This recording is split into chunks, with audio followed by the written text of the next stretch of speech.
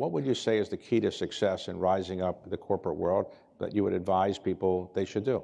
I really advise people as I'm mentoring them to look at these roadblocks as opportunities because you're going to have them. And I sometimes I get a little frustrated because, some will, people that I mentor believe that this is like a conveyor belt, like it's just easily going to happen.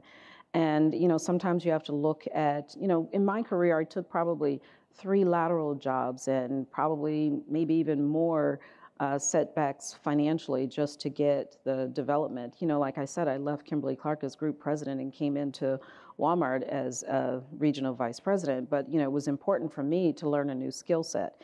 And I hope that this generation is patient enough to make those decisions. So you're finishing up your 10th year as chair of Spelman's board. Yes. So what's it like to go to the college and become the chairman for 10 years? And what is the biggest problem that college students have at a place like Spelman these days? One is affordability. The cost of higher education is escalating. And so I would say that affordability is one of the issues. And then second, if I look at this point in time right now, we have what I will call the pandemic teenagers attending college right now.